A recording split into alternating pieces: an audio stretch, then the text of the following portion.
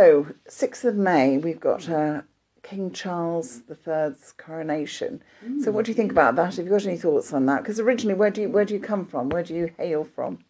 Oh, from South Africa. And so this is a real treat, you know, for us and for everybody abroad who come from abroad. Because you do things so well in this country, you do pageantry so well, and so really looking forward to that. Plenty of colour. Plenty of colour, and pizzazz, and colour, and just everything, you know, just a lot. And people, it's interesting to see people coming from all over and supporting you know, King Charles and the royalty.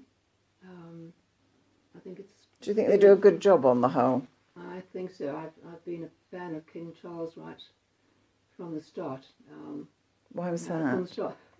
In South Africa, I mean, that was, you know, I still remember the Coronation Cup mug years ago when, you know, Princess Elizabeth had come then to South Africa, and that must have been, I don't even go down, I didn't know the date, but I think it ended up in the bathroom as a shaving mug, but it was there, the Coronation Cup. I always remember it. And I remember my mum saying, "Oh yes, well, you know, she'd be a good match for King Charles, who's a year younger," and you know, joking. So that's, you know, everybody was very, you know, they were always in the newspapers, and people followed the royalty and loved the royalty. So in South Africa, can you remember, because you couldn't have been very old, when the Queen became, when the Queen was crowned, yes. Was there much celebration in South Africa? Well, I wasn't around then. Was it 38 or something? And no, it was later than that. It was early 50s when she was crowned. Yeah. Oh, yes.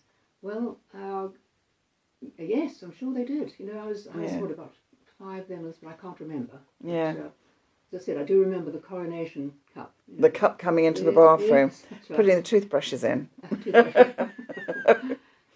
So, what do you think your plans are going to be for the 6th, this Saturday?